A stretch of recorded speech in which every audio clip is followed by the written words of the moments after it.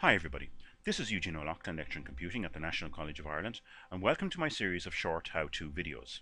In this video, we're going to learn how to calculate the mean and standard deviation using Excel 2013. Now before we start, let's remind ourselves what is meant by these two measures of central tendency, the mean and standard deviation. The mean is probably the most common and easiest to calculate statistic. It is the result that we get when we add all the quantities in a sample together and then divide by the number of quantities.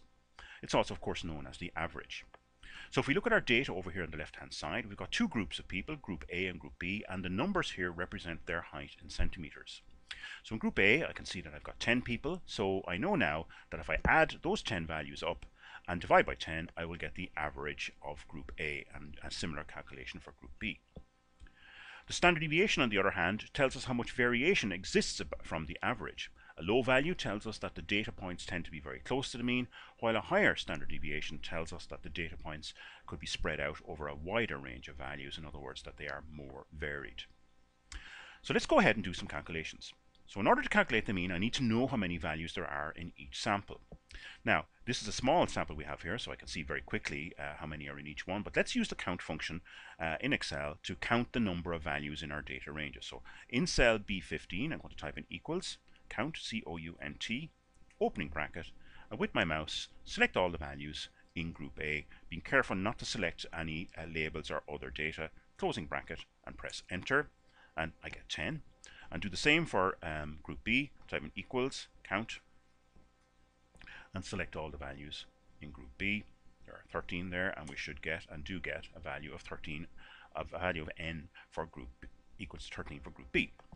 Now we can use these values to help us determine the average of each group. So we're going to do this in two ways. First of all, a manual calculation, and then using an Excel formula.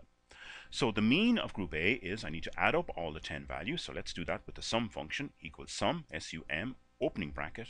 With my mouse, select all the values in Group A, closing bracket, and then I need to divide by n the number. I'm going to use cell referencing here, and click on cell B15 to put that in the formula, and press Enter. And this gives us a result. The average height of people in Group A is 163.0 centimeters. Now we can also use an Excel formula to determine the mean, and the Excel formula we're going to use is called the average function. So let's delete the value of 163.0, and this time go to the ribbons across the top of Excel, choose the formulas ribbon. Now the statistical formulas that we need are not listed there, so we need to check on more functions. And the first option here are the statistical options within Excel, and alphabetically listed here are all the options that we use to calculate test statistics. So up at the top is the average function. There isn't a function called mean, so we must use this average function, so let's select that. Now this brings up our function arguments window here, and we need to tell Excel where the data range is. So if there's any values in this box here, in my case I've got cell B15 listed, delete it, and then just with your mouse select all the values, once again being very, very careful to only select the values that you want to determine the mean or average of, and then click on OK. And you can see we get a mean again of 163.0 centimeters. For Group B, this time instead of selecting the function from the formulas ribbon, I'm going to just type it in. So type in equals average, A-V-E-R-A-G-E, opening bracket, and select my 13 data values here, closing bracket, and press Enter. So we can see straight away that the average height of people in Group B at 181.2 centimeters is way higher than the average height of people in Group A at 163 centimeters.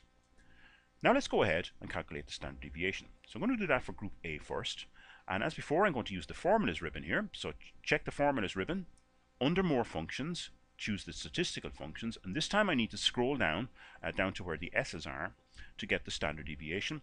And we can see here in the center that there are several of them listed here. The most commonly ones used are STDEV.P and STDEV.S. So the .S stands for sample, .P stands for population.